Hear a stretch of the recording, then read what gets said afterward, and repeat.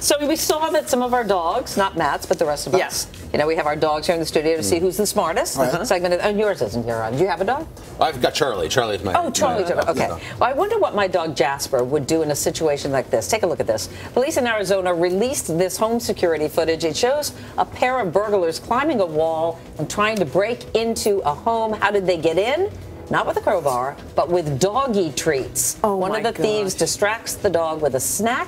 He came prepared, and then he enters the home through the doggy door. Crooks made off with several items, not the dog. They left the doggy behind. That's crazy. Would yours have gone through the treats? Our dog would open the door. Come on in. Let's see how smart Jasper is. He can open a door. He'd lead you right to the safe upstairs. Here's the combo.